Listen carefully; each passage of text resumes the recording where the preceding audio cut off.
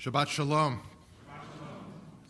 I come this morning not only as your scholar in residence, but truth be told, I have come to Canada for a second reason that even your rabbi does not know about. I am the president and treasurer of an emerging major American Jewish organization. You haven't heard of it yet. That's because our efforts have been surreptitious and silent and even secretive. I represent ASPE, A-S-P-E. That is the American Society for the Protection of Esau. It is our contention that for the last 2,000 years, Esau has frankly, and I will be blunt, gotten a bad rap. We are sick and tired of it. We are not going to take this anymore. And from now on, we are going to mandate that all new Torah scrolls that are written in the United States, and perhaps with your help here in Canada, will highlight the story of Esau and will make it clear that in truth he wasn't so bad. Frankly, we are disgusted.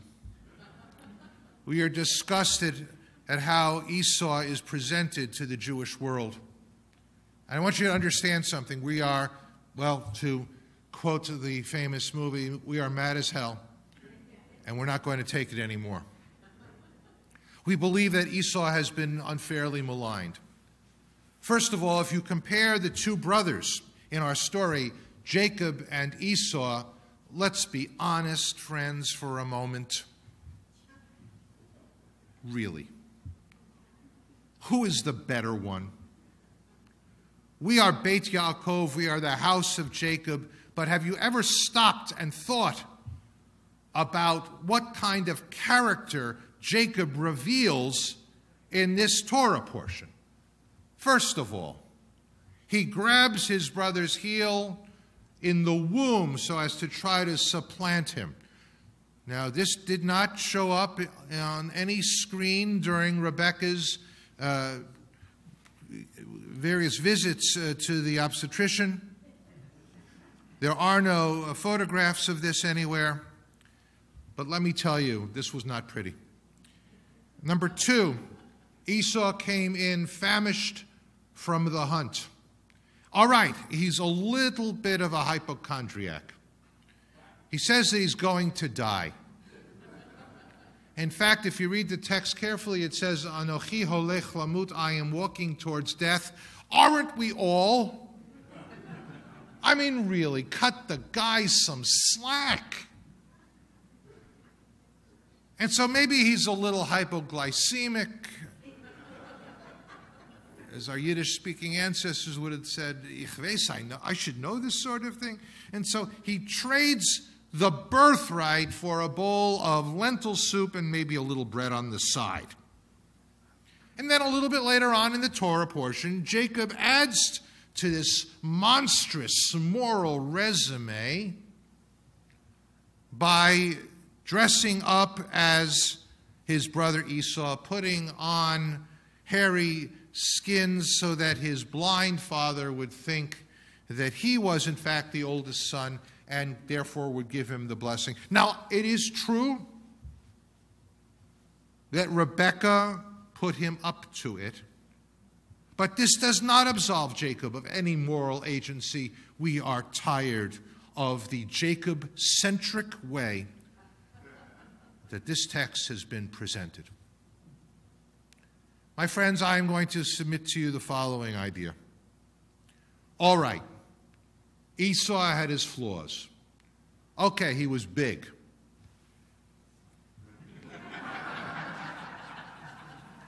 He was hairy. I used to be hairy. Now I am among the follically challenged. Or actually, to be totally clear with you, I am bald by choice. It is also true that he was a hunter. And hunting for pleasure is treif. It is not a Jewish thing. By the way, I have given this sermon in some communities, in some regions of the United States, where people have taken me aside afterwards and have said to me that I insulted 75% of the congregation. Esau has no self-control. On the spur of the moment, he throws away his future for a bowl of soup. But let me ask you something, friends.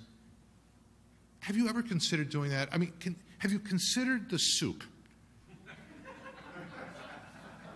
In some restaurants, there are some restaurants in the United States where the pea soup is so good that I would trade my entire future for that pea soup. No, friends, I think it's important for us to lift up the greatest quality that Esau has. Oh, of course, he is painted as the arch anti-Semite.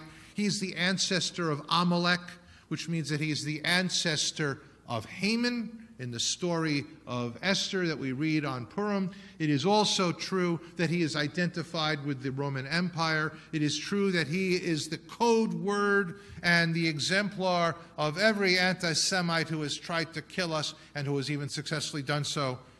No, I'm not going to let you off that easy. I'm going to tell you about Esau, and I'm going to share something with you that no one seems to remember. Esau had one major quality that I want all of you to know. Why did he hunt? You think he hunted for the sport of it? You think he hunted just because he liked to kill deer? Didn't he realize that the buck stops here?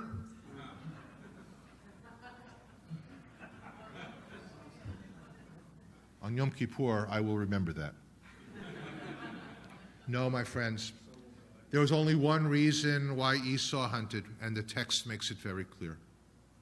He hunted in order to feed his father Isaac, his blind father Isaac.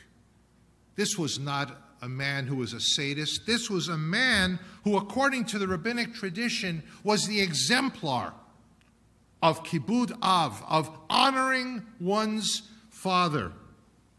In the Midrash, Rabbi Shimon ben Gamliel said, "When I waited on my father, I dressed myself in old clothes.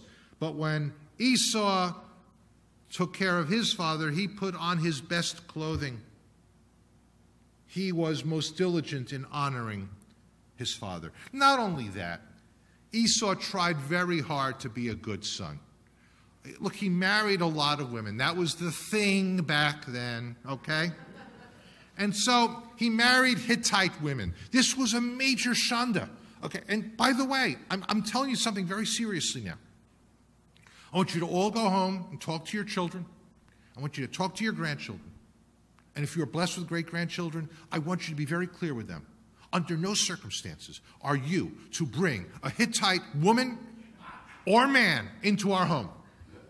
I will not have it either. No, I understand that. But when he saw that this was a cause of tsuris, especially to his mother Rebecca, who threatened to take an overdose of mahjong tiles, he gave up on the Hittite women.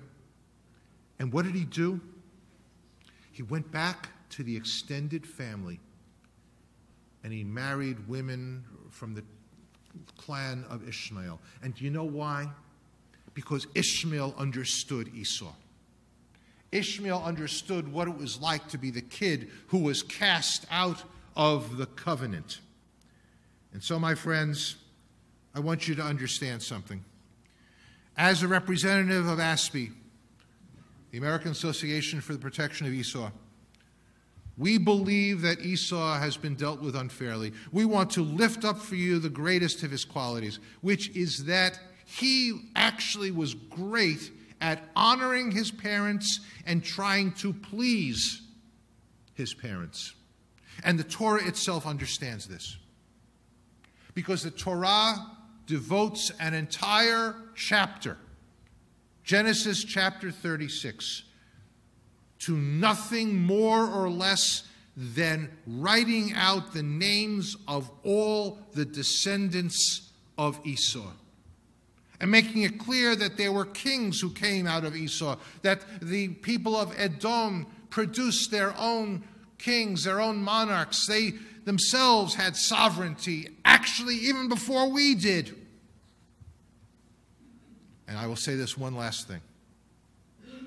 We at Aspie are teaching the Midrash that you should all know, that there will come a time when the Messiah comes, that Genesis chapter 36, the recitation of the names of the children of Esau and their descendants, that chapter will prove itself to be the most important chapter in the entire Torah, more important than the stories of Abraham and Isaac and Jacob and Joseph, more important even than the Ten Commandments. When the Messiah comes, we teach, because we have learned this from our ancestors who read these texts through the eyes of mystics. When the Messiah comes, the entire Torah will simply be the names of the children of Esau. I hope you will join me in understanding that it's coming to him. Enough of this mockery of anti-Esau animus in our community. Join me, please.